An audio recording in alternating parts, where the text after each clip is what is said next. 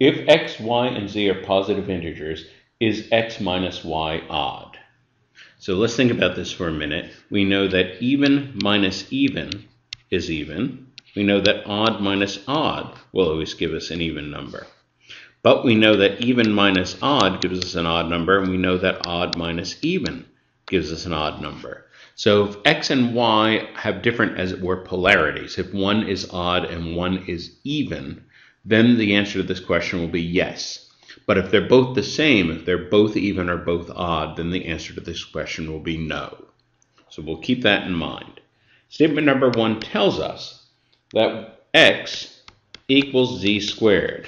Well, that statement by itself tells us zilch about y. And because we have no information about y, we cannot draw any conclusion about x minus y. This statement by itself is insufficient. Statement number 2 tells us that y equals z minus 1 squared. Well, this equation tells us bupkis about x. We have no information about x now. So this statement by itself is insufficient. So really, this is a problem where it pays just to take an express train to the place where we're combining the two statements, because the individual statements by themselves are not sufficient. So now let's think about the combined statements. Suppose z is an odd number. Well, if z is an odd number, then when we square it, we'll get another odd number, so that means x is an odd number. If z is an odd number, it means that z minus 1 will be an even number.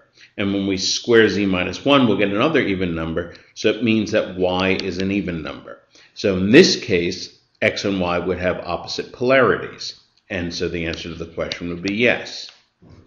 Suppose z is an even number. When we square an even number, we get an even number, so x would be even. If we subtract 1, z minus 1, that would be an odd number. And when we square that, we get another odd number, so it means y would be odd.